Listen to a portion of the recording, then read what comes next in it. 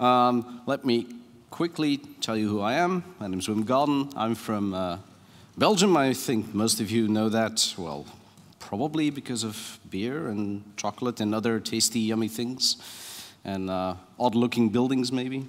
I started a company about 18 years ago now called Cube Solutions. We do mostly PHP development. We also do quite a bit of infrastructure, which explains why I'm doing a talk about networking, of course. And we just also started a training service called TechPath. And I've been doing open source for the last 20 or so years. And I wrote things like PHP compatibility, which is a tool you might want to check out if you need to migrate your code to PHP 7.x. And I've been doing talks like these for quite a while. Okay, let's see who you are. Who here is a developer? Yeah, most people. Any system engineers? Anyone doing network? Yeah. Anyone network engineer? Oh, you know one. Okay, that's good. Who knows how the internet works completely? Oh, a few hands and then they went down again. Okay. So yeah, obviously we're web developers. We might be, DevOps maybe or SysOps. We're not network engineers in general, except the few people here. But we know enough to build stuff, obviously. We know enough to maintain existing configurations, existing servers, and so on. But let's imagine the customer calls your boss and says, or the support desk and says, the website is slow, please fix it. Well, that's all good and well, and they might call you and say, the website is slow, fix it, please. And you go on the website and you have no problem. Because maybe the problem is not your code, maybe the problem is not database related, maybe the problem is network related. So what do? How are you going to fix it as a developer? And so that involves knowing things like DNS, yes, TCP, BGP, whatever else, a lot of different terminology that most developers have never encountered, or yeah, they know sort of what it means, but don't know the basics of it. So that's what this session is kind of about, getting those of you who don't know a lot about networking up to speed to a little bit more of the basic understanding of how a network works and how the bigger network called the internet works. Okay, so networking, there's a model that describes different layers that we have on the network, and basically it starts with layer 1, which is a physical network, which is basically your wires, your network cards, your wireless interface, and so on. Then we have layer 2 on top of that, which is the data link layer, which is the data protocol. Usually it's Ethernet. We use Ethernet the most. There's a few others, but we're not going to discuss that. Then there's layer 3, the network layer, which we all know, I think, which is about IP addressing, and yeah, that's basically what we do all the time. And then there's the transport layer on top of it, which is TCP, which we all use every day, UDP, things with ports, everything lives in that layer. Then it gets a bit blurry because the session layer is, well, there's TLS in there, there's L2TP, SOCKS, and a few other things. But some people say that that lives in layer 6, and other people say, no, that belongs to layer 5. And it gets even more blurry when we go to layer 6, which is about serialization and data translation. And then finally, we end up with layer 7, which is where we build our stuff, which is, it's about HTTP, DNS, and stuff like that. So we build on top of that. I can go on. These are the 7 official original layers. Some people describe layers up to layer 12, and it gets even blurrier, so yeah. But networking basically revolves around bits of data that are being sent over a physical cable or wireless, and are being translated on the other end into bits of data. And these bits of data are usually grouped together in packets. And a packet always consists of a header and actual content. Now, packets can contain, and usually do contain, other packets. So you have a packet which has contents, and then that contents has another packet which has a header and has contents, and so on. So it basically looks a bit like this. This is an Ethernet packet which has a destination MAC address, which I'll get to in a minute, and a source address and a type, which in our case is usually IP, the type. And then it has a payload, and that payload is basically another packet, in this case an IP packet, which has a lot of headers, as you can see, and then at the bottom of it, it says contents of the packets, which means there's another packet in it, in this case a TCP packet. And so you can have multiple layers deep and so on. So if you send a packet from one machine to the next, then it's going to have to get each packet out of the previous packet and basically sort of, yeah, I would say unpack it. Yeah. And then if it needs to transmit that to the next host, it's going to take all those bits and pieces and group them back together in the right order and send it along again. So that's how networking actually uses packets. So if we look at an example, a typical example is an Ethernet packet, because we use Ethernet all the time, and that contains an IPv4 packet, and that then contains a TCP packet and so on. Now, okay. So we have here a destination MAC address and a source MAC address. Now, these are sort of the basic concepts. Without those, networking on Ethernet would not work. What is a MAC address? A MAC address is basically a unique identifier for every single device on a network. It's supposed to be unique worldwide, but as you can tell, 6 bytes is not a whole lot, so theoretically there could be conflicts. In reality, there shouldn't be yet. But if we keep adding more and more devices, we will run into trouble, of course, at some point. Now let's first talk about how do we send data across a local network. So imagine that we have a couple of devices here all wired up on a local network. How do we send that? Well, in the old days, we used to use a device called a hub. Now, a hub looked a little bit like this. You will recognize standards RG45 ports, but you'll also recognize a coax port there, which is not really in use a lot anymore today. The problem with a hub was all devices could be sending at the same time. So you would get one device sending a packet and another device sending at the same time, and it would collide. It would be a collision, as they called it. And then it would have to retransmit it. A hub worked on layer 1, so purely on the data on the physical layer. Not very efficient, not very fast. Speeds usually limited to, well, 10 megabits per second.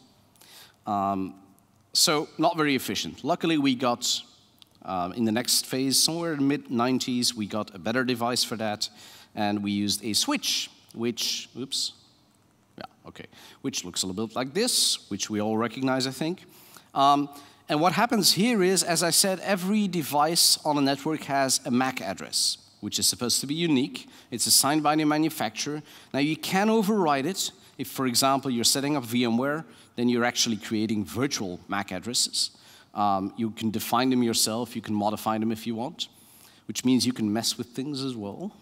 Now, if you are located on the same physical network, like if you plug into this switch with 2 devices, you are on the same physical network, then the way you communicate is by sending an Ethernet packet with the destination MAC address. And the switch actually knows which device has which MAC address, so which port on the switch has which MAC address. So it knows where to send that traffic. So that's layer 2. If you want to send IP traffic, well, an IP packet is part of an Ethernet packet. So you're still sending the same kind of packets. It's just you're adding a packet within the packet. And then you require IP addresses. Now, where do you send them? Well, on a local network, all we can do is send things to a MAC address, because that's Ethernet. So we use a thing called ARP to find out the MAC address of the device we want to communicate to. How does that work? Well, this is actually what such a packet translated in human-readable form looks like. This is an ARP request. Basically, 192.168.0.12 is requesting the MAC address of 192.168.0.15. And so that device is saying, hey, I'm looking for the MAC address, can someone tell me? And then the one with .15 at the end is going to reply and say, .15 is at this MAC address. And now the 2 devices can actually communicate because they know each other's MAC address. This is cached, this is stored in a so-called ARP table. so that you don't have to do this lookup for every single packet that you want to send. Now, what is local traffic? Basically, local for IP means you're on the same IP subnet. I'm sure most of you have heard of what a subnet is, but what is it really? What does it define? So if we look at IP version 4, which is what most servers are still running on, we'll get to IP version 6 later, it uses CIDR notation, classless interdomain routing notation, not important. It looks like this, we all know this. So 4 numbers separated by a dot, where each number is between and including 0 and 255. So it goes from 000 and so on to 255. In reality, what that means is it's 4 times 8 bits.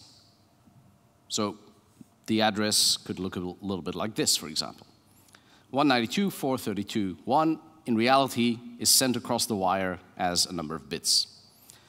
Now, this means if you have 4 times 8 bits, it means 256 times 256 times 256 times 256 addresses, or 2 to the power of 32, or 4.3 billion, sort of. That's the total number of IP addresses that are available to the world. We'll get to why that's a problem. I mean, you can already tell if there's 8 billion of us and we have only 4.3 billion addresses, that's kind of a problem, but I'll get back to that. Now, IP networking requires an IP address and, as I previously said, a subnet mask. Now, what is that subnet mask? All it defines basically is, okay, you have an IP address, but to which range of IP addresses does this IP belong? So it kind of puts sort of a limiter on the range to which it belongs. It basically says, yes, I know this IP address is part of the 4.3 billion, but it's also part of a limited network. And the reason to do that is that any address that's part of the same range can talk to each other locally without having to go through some kind of router, without having to go through other devices. So any IP within that range can talk to each other. For example, this range, 194.50.97.0 to 255, has a certain subnet mask, and any IP addresses in that same range are considered to be locally on the same network, so they can talk to each other directly. Now, there's 2 notations for that. Well, I'm going to go back. So a subnet mask can be defined in the first notation, the 255 dot and so on, or it can be defined as /24. You often see that when you go on Linux command line and you type ipadder or ifconfig or so on, then you often see a notation like that, /24, /25, and so on. The reason it is expressed that way is basically IPv4 gives you 2 to the power of 32, and then a /24 will give you 2 to the power of 32 minus 24, so 2 to the power of 8. So it's going to give you 256 addresses. Quickly want to mention there's 3 exceptions. I'm pretty sure you recognize the last one, 192.168.0.0. That's usually the IP you get from your local router at home, from your ISP. Those are ranges that do not work on the internet. They only work on local networks. That IP is not routable anywhere on the internet. Now, let's look at a quick example. Let's say we have a range 194.710/24. That means it's a range from 1.0 to 1.255. It contains 256 addresses. And let's imagine you want 8 addresses to install your servers on. Then you could just use this range, or you could say, well, I only need 8. So I'm going to make a smaller range instead of 256 addresses. And I'm going to reserve that range specifically for my servers. And they're going to be on this specific switch or router and so on. So you could say, I want a /28. Now, what is a /28? Well, it's 2 to the power of 32 minus 28, so it's going to give you 16 addresses. Now, you might think, wait, a /29 will give me 8 addresses, and I need 8 addresses. That's perfect. The problem is, every single subnet that you make, the first address is called the network address, and the highest address is called the broadcast address, and you cannot use those. On top of that, each subnet usually needs a default gateway. So you're losing 3 addresses. So out of 16, you have 13 usable. This also means the more subnets you make, the more addresses you will lose. So the 4.3 billion, given how many networks there are in the world, subnets there are in the world, we lose a lot of those 4.3 billion anyway. So the subnet in this case, 194.710/28, also written in a different way, which I'm not going to get into right now. Now, to be clear, the subnet doesn't have to start at the .0. It can also start at .16 or .32 or .48. It can only start, though, at a multiplication of the number of addresses. So a /28, which has 16 addresses, can only start on .1, .16, .32, and so on. But you can make combinations. So if you have a big range of 256 addresses, you can make it start at .0 and go to 127 with a /25. And then the next one can start at 128 and go to 159 and so on. So any combination makes sense. You can just not overlap, of course. That wouldn't work. Devices that overlap on the same range, they would not be able to talk to each other in a decent way. Just something I want to throw in between. If you ever want to check if an IP is inside a range, we're at a PHP conference, so I have to show something of PHP, right?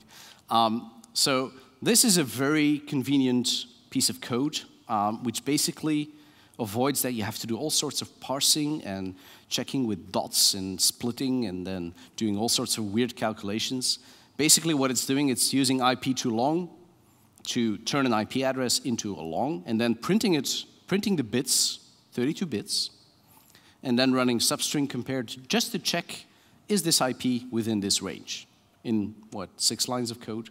Very convenient. Anyone ever heard this phrase? I think there's a world market for maybe 5 computers. Someone said it in somewhere in the 50s. I think it was someone working for IBM. Or 640K is more memory than anyone will ever need, something that Bill Gates said at some point. And that's another one. 4.3 billion IP addresses is more than enough. That's what they thought in the 70s when they built IPv4. It is not enough. We are running out. And we have been running out for a while. 4.3 billion doesn't cover it anymore, especially with mobile devices. So IPv6 was created, published in 1998, but it's still not being deployed everywhere. We're slowly getting there. Most major sites have it. More and more ISPs at home have it, but a lot of small sites are still behind. And now an IPv4 address, well, you already saw that. An IPv6 address looks a little different, a little bit longer. Now, luckily, anywhere where you see 4 zeros, you can actually remove that and say double colon, but you can only do that once. So you cannot have 4 zeros and then something else and then 4 zeros and remove both of those. The problem is IPv4 and IPv6 cannot talk to each other. They live side by side. They can run on the same devices, but they cannot communicate with each other. So basically, if you want to use IPv6 and you want to fetch something from a website, you can only communicate with that website if they are also running IPv6. Now, to give you an idea, the address space of IPv6 is 2 to the power of 128, which is that many addresses. We are not going to run it out anytime soon. Please don't quote me on that. And to give you an idea of the deployment rates, globally, 22% of people at home have IPv6. In the US, it's a little more. Belgium is #1 here. We crossed the 50% barrier last year, which is good, but still a long way to go, of course. Should you use it? Yes. Should you just tell your network engineer or your sysops guy, enable IPv6? No, be careful. On any Linux environment, and I think on Windows it's the same thing, firewall rules are set per protocol. So if you have a firewall rule set for IPv4, it's not activated for IPv6. So if you just enable IPv6, you're going to run into trouble because you have no firewall rules enabled at all.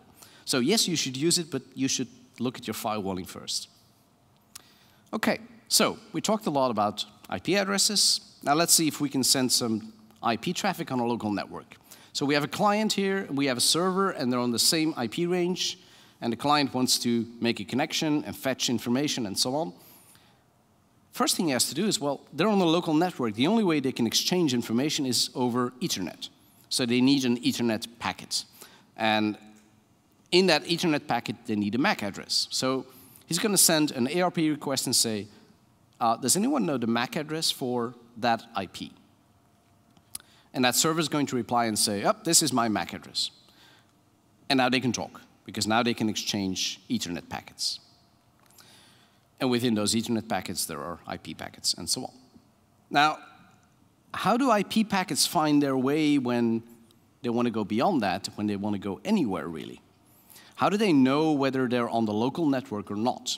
Well, they use routing for that. Each Layer 3 network, so each IP network, has a routing table. And you can easily find that on Linux, you just type route. On Windows, you type route print. And then it gives you output that looks a little like this. And what you can see here is that, yeah, okay. So you can see at the back, there's iFace interface, which is basically the network interface that you're plugged into. So we have two of them here, ETH1, ETH0. And you can see here there's a difference between this route and that route, just with a flag. So the one that has no G in there is basically one that's defined by your network interface. The one that does have a G has a gateway address. This one, all the IP addresses on this interface are directly available on the ETH0. This one is available on ETH0 as well, but only through a gateway. That means any packet that is being sent to this range is actually being transmitted to that gateway. So using the MAC address of that gateway. Now, the top one is a special case. It has destination 0000, which basically means anything else.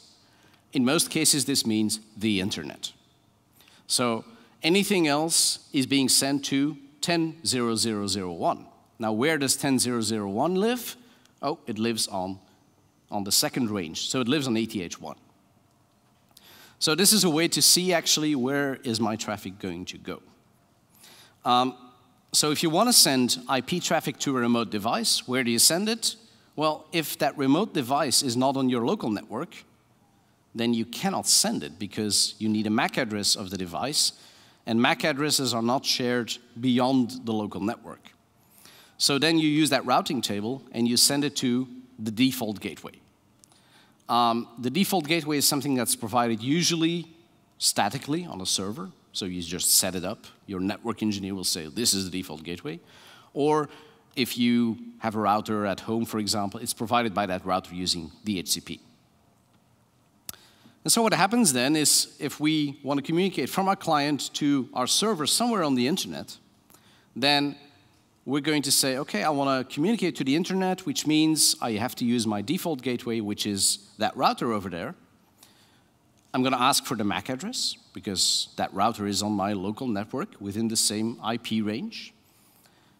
I'm going to get that MAC address back, and now I'm going to send a packet, an Ethernet packet, to my router, not to my server, to my router, and within there is a TCP packet for 194.714, the server. The router is going to get that packet, say, oh, I got an Ethernet packet. What's inside this Ethernet packet? Oh, there's an IP packet.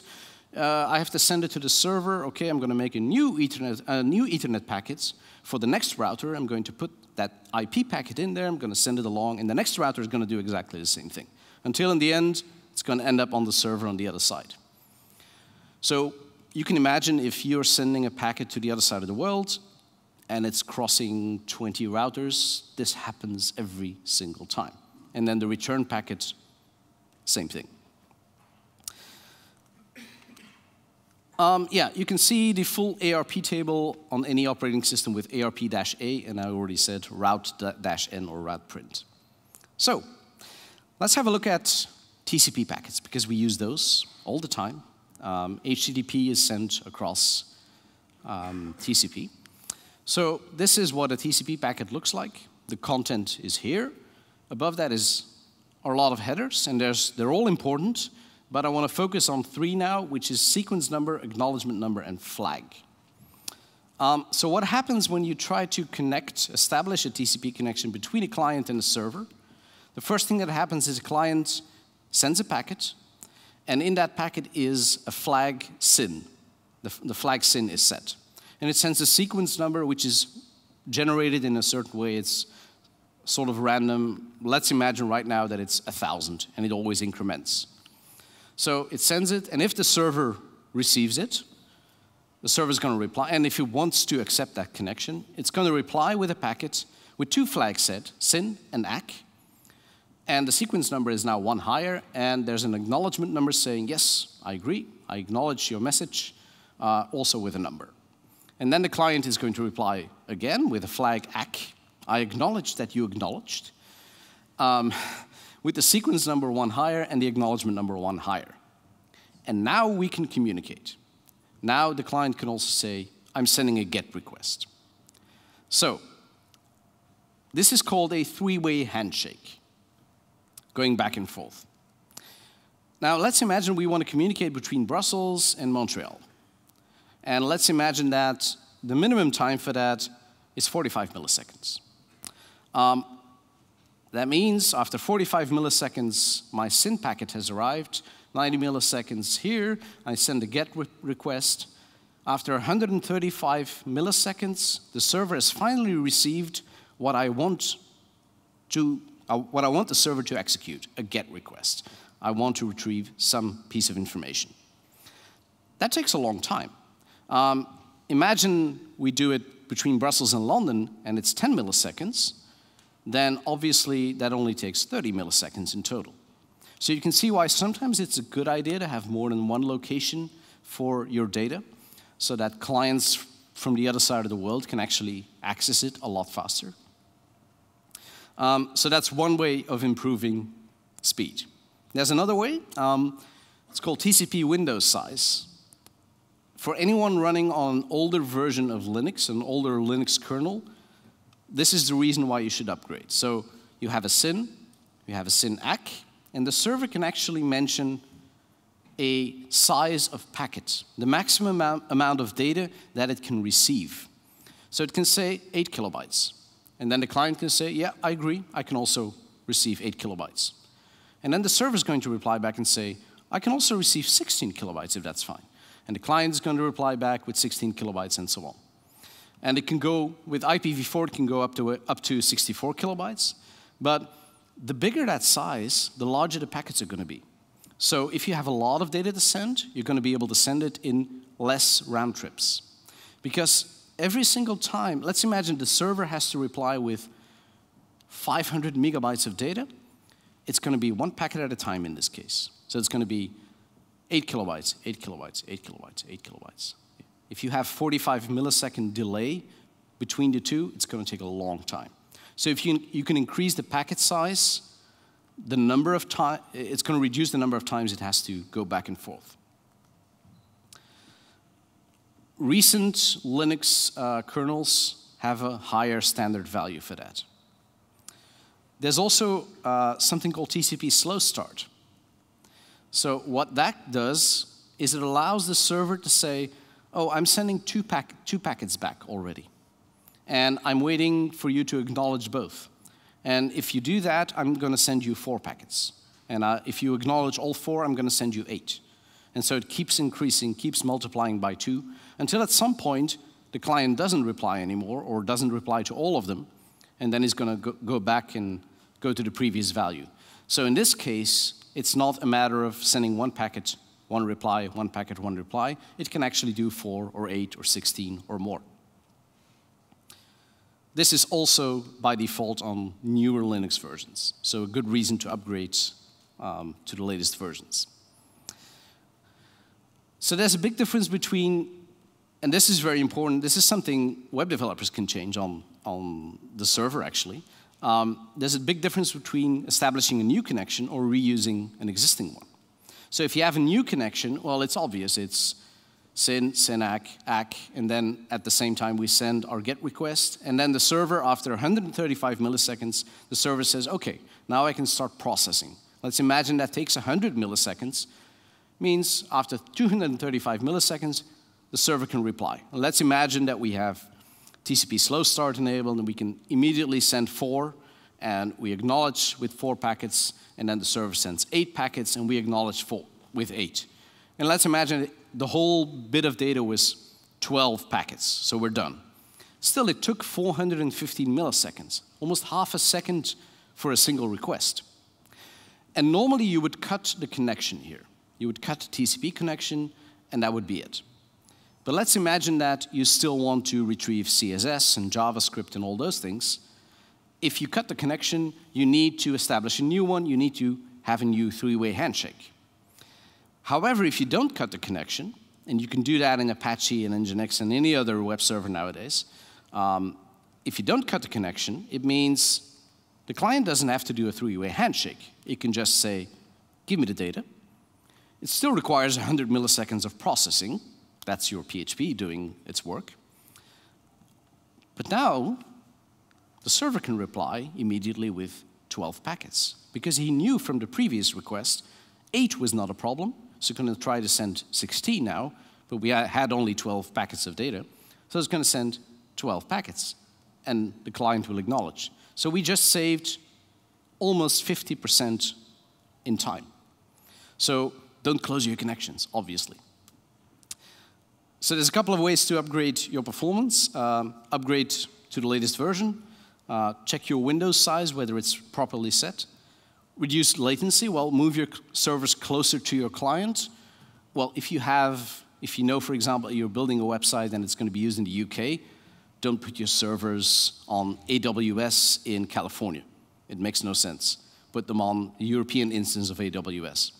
If you have clients both in the UK and Japan, it might make sense, a lot of sense, to have 2 instances, one here and one in Asia somewhere. And reuse established connections already. That's an easy fix. That's going into your web server configuration and just changing that and restarting it. So this is for standard TCP connections. It also is the same thing for anything that has to do with HTTPS connection, because you have another 3-way handshake for anything that's SSL or TLS. Now, again, if you close the connection at the end, the next time you do a request, you will have to do a 3-way handshake for TCP and for the SSL encryption.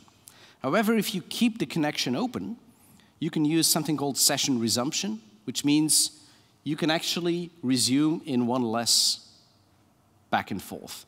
So you would gain here 90 milliseconds per request.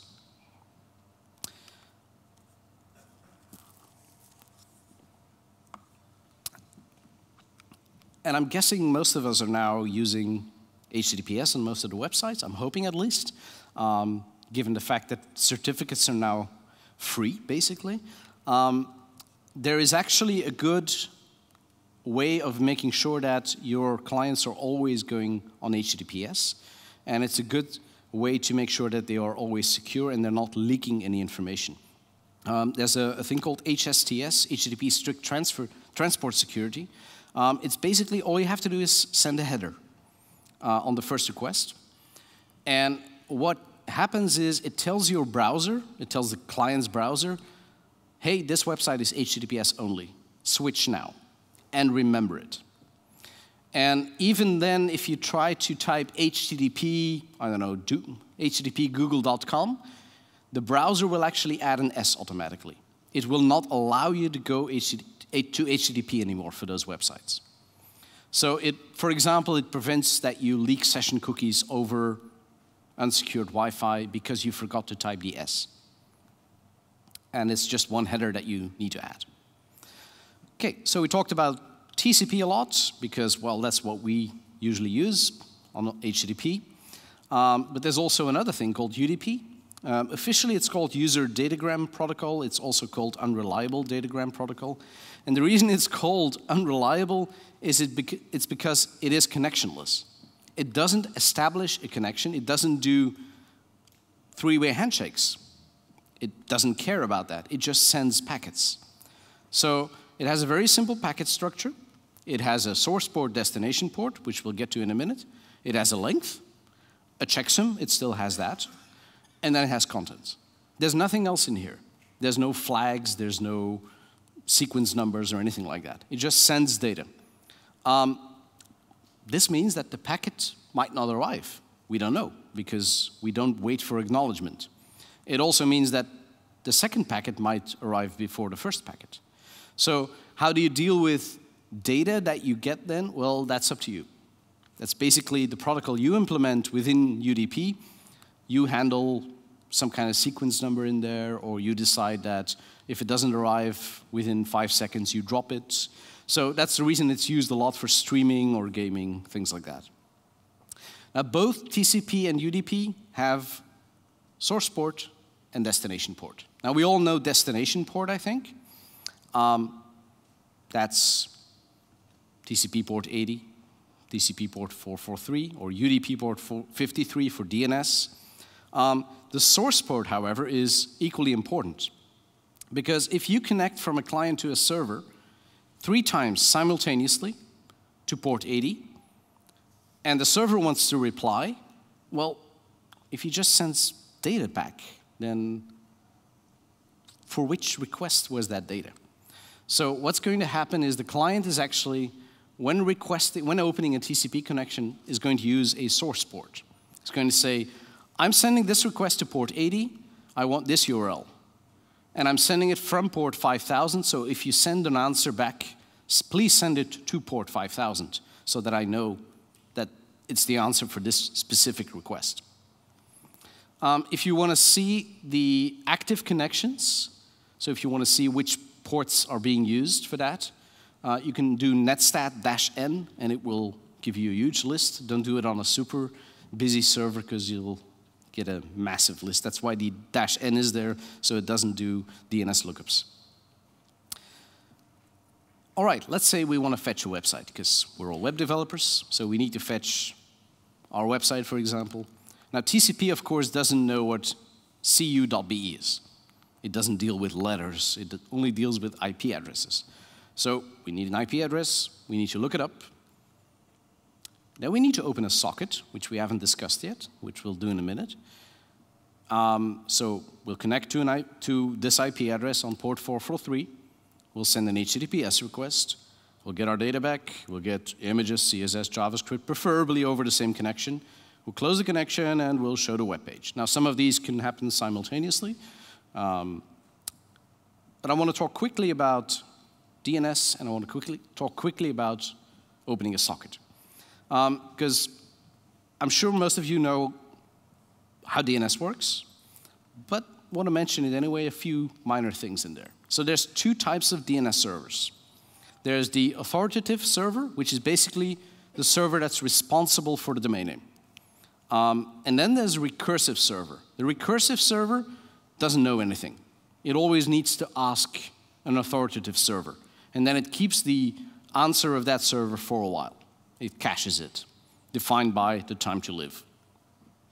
Usually you will use a recursive server provided by your ISP. So what happens is our client wants to go to our website. It's going to do a DNS lookup, ask the recursive DNS server for the IP for cu.be. And the recursive DNS server says, I haven't got a clue. It even thinks, .be, I have no idea what that is. If it doesn't even know .be, it's going to say, okay, I'm going to ask .be where that is. I'm going to ask it to the root DNS server. Now, there's 13 of them worldwide. There's 13 IP addresses for them. There's a few more servers for them, of course. And so whenever you have no clue what even .be means or .co.uk means, it's going to go to a root DNS server. And it's going to ask, can you give me the IP for cu.be? And they're going to reply, nope, I don't know, but I can tell you the IP for the .be DNS server. Maybe you can ask them. And so, okay, we go and ask them. We ask the .be DNS server, can you give me the IP for cu.be? And they reply, nope, we don't know, but I can tell you the DNS server for cu.be. You can ask them. And so then we ask them, and then finally we get the answer. So there's a lot going on here just for one single DNS request, which explains why sometimes a DNS request takes a little time. So there's a couple of different ones also. It's quite important. There's an A record, which is what we usually have, which basically points to an IP. There's a quad A record, which points to an IPv6 address. So nowadays, if you're in your browser and you have an IPv6 connection, you type google.com, it's first going to look up IPv6 address, and if it doesn't get one back, then it's going to look up an IPv4 address. So another reason why sometimes it takes a bit longer. There's a CNAME record, which is just an alias. There's MX records, which define mail servers. There's the DNS server records, and then there's the TXT records, which are usually used for anti-spam. And there's a whole lot more. I'm not going to get into those now. Two useful tools there are dig and NSLOOKUP, that you can use to get like complete listings of what is present on the DNS. Now each domain should have at least 2 DNS servers. The order is not important. It's going to pick one randomly. And DNS is UDP based. Now that's kind of a good thing because it means we don't need to establish a 3-way handshake, so that's faster. But it also means we don't know if the packet arrived. So we get no acknowledgement. So the only way to fix that is by having a timeout after X number of seconds, usually 2 seconds. And then we try another DNS server. It can work over TCP, but it's not used a lot anymore. Most people use UDP nowadays. Okay, so that's a bit more about DNS. And then I said I want to talk about sockets quickly. I'm sure everyone's seen sockets in the sense of an error on the MySQL socket or something like that. This is basically the same thing. With MySQL, it's usually a file socket if you're connecting locally. This is a network socket. Basically, it's a layer between your application and the protocol so that you don't have to write the protocol yourself anymore. So it abstracts the syntax. You can switch from UDP to TCP more easily and so on. And it basically converts the data you want to send to packets and vice versa. That's all it does. Again, if you want to see what is open, netstat-n will show you all open connections, but also all open socket connections, also locally. So let's imagine I showed this diagram before. So we're sending information to the internet. We know now how we can go from our client to our router, and then our router will do something. It will forward it somehow. But what happens on the internet? I mean, we all work with it every day. But what actually happens? How is that data being transmitted? So there's a protocol there called BGP, Border Gateway Protocol, and it decides how packets are being sent from one place to the other. And it uses a system called autonomous systems. Each network on the internet has an autonomous system number. It's just a number from 1 to, well, it used to be 64,000. Now it's a bit higher even because there are too many networks on the internet. And BGP will actually use so-called announcements. So each autonomous system will basically tell other autonomous systems, hey, you can reach this IP subnet through me. And they will receive that, and they will communicate that further upwards. So we are announcing to those 2 networks, and they will continue our announcement to the next one, to the next one, to the next one. So at some point, every router on the internet knows where every single IP range can be found.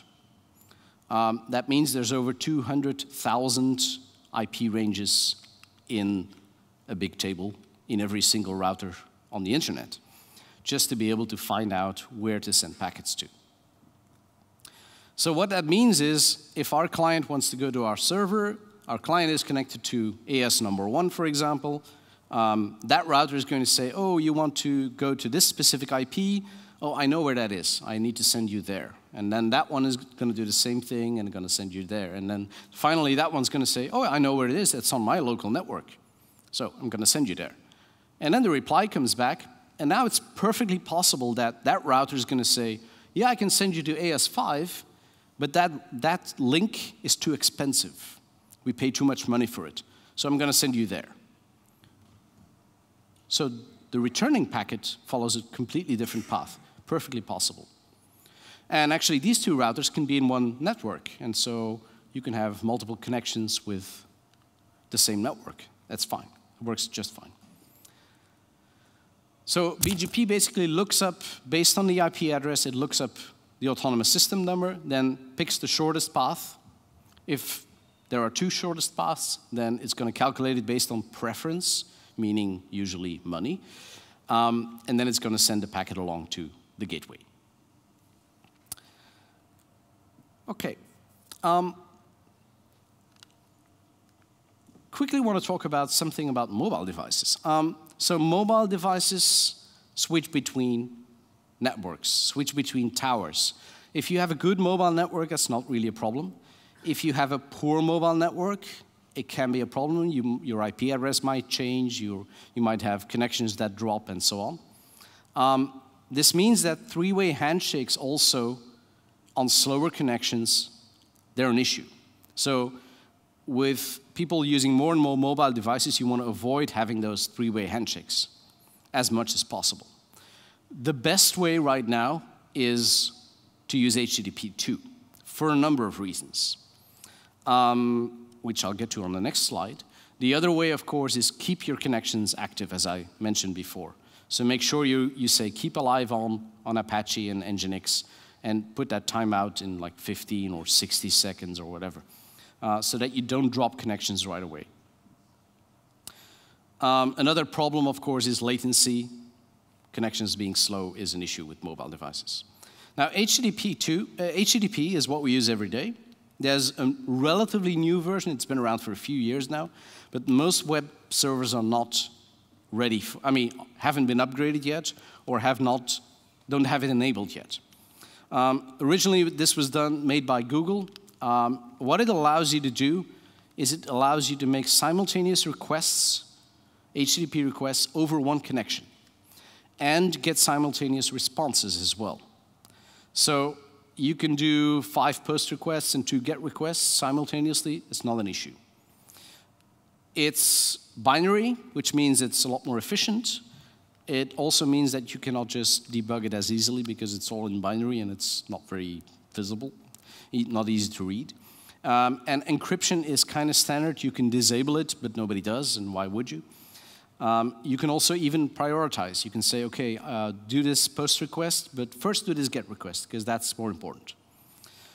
And it supports server push, which is useful for notifications and stuff like that. So it's a good alternative in that way for WebSocket type applications. Try it out, deploy it.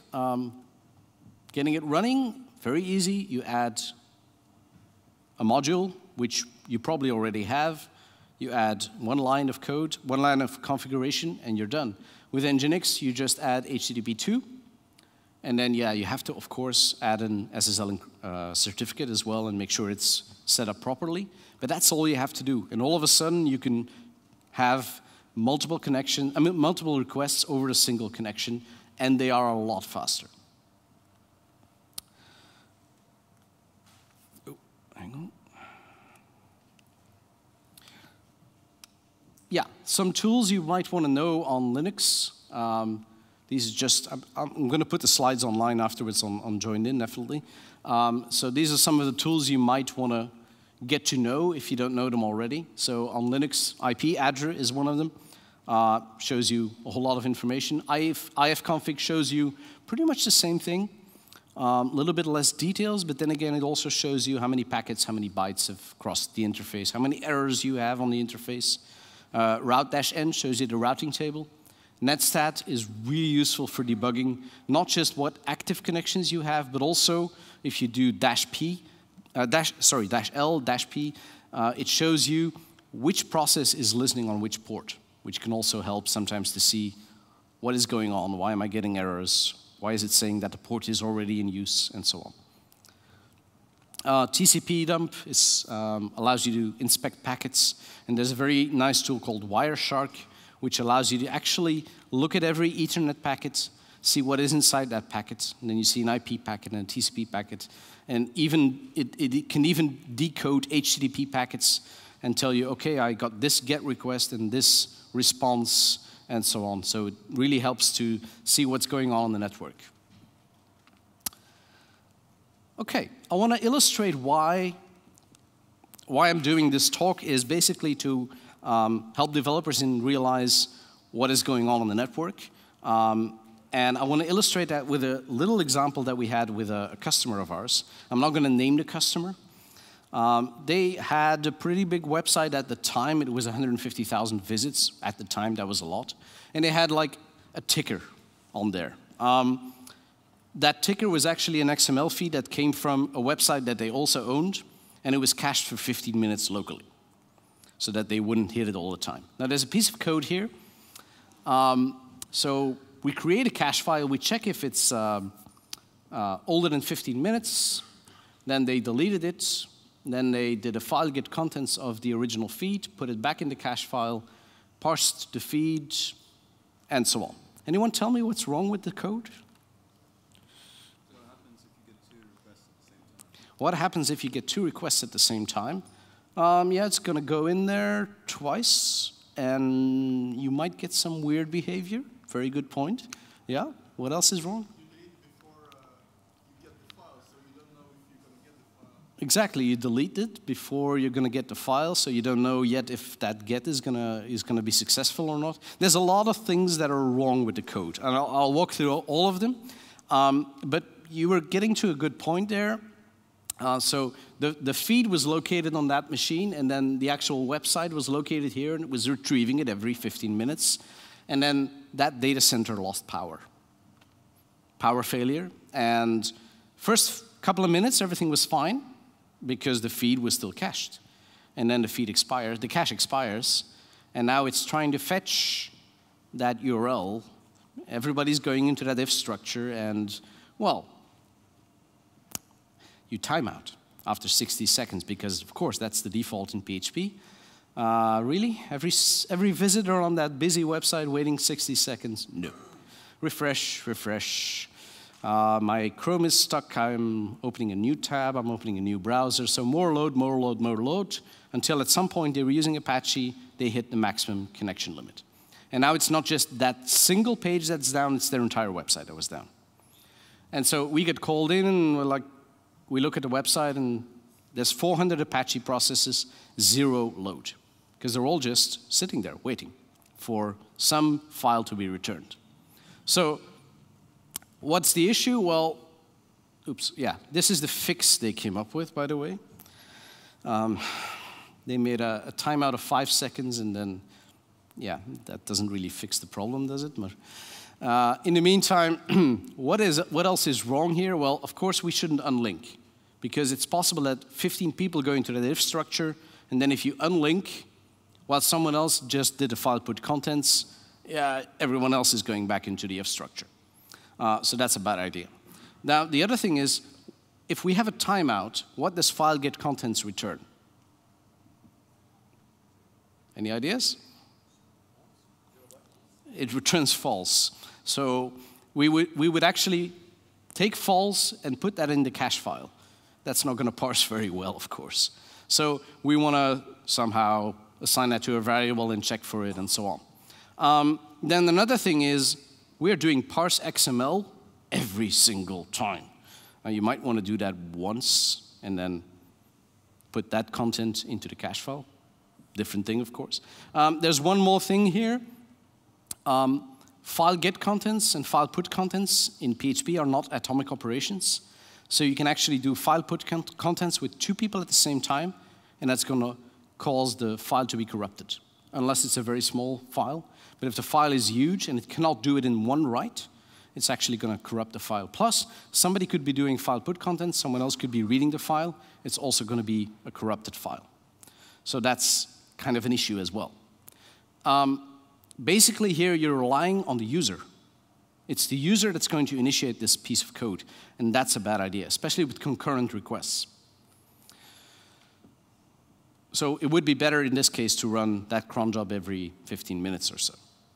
Now, if we're talking about network resources, in your code, use timeouts for everything. Whether that's an fopen or a curl request or a SOAP request or whatever it is, use a timeout. Don't rely on the standard timeout of 60 seconds. In this case, if you own that other data source, just do the opposite direction. So get the feed instead of pushing it the other way. Hang on. Okay. Now, if you want to ever simulate that, like how does my website behave when we have a network issue? There's a couple of tools that might help. There's one tool that's called Wanem. It's written by an Indian company. It's basically a visual tool, and you can just say, oh, I want to introduce 5% packet loss on the link, and I want to see what happens. Or I want to introduce a 2-second delay everywhere, or a 2-second delay specifically on that XML feed. This is a very interesting tool to use, and it makes you actually prepare for what could possibly go wrong.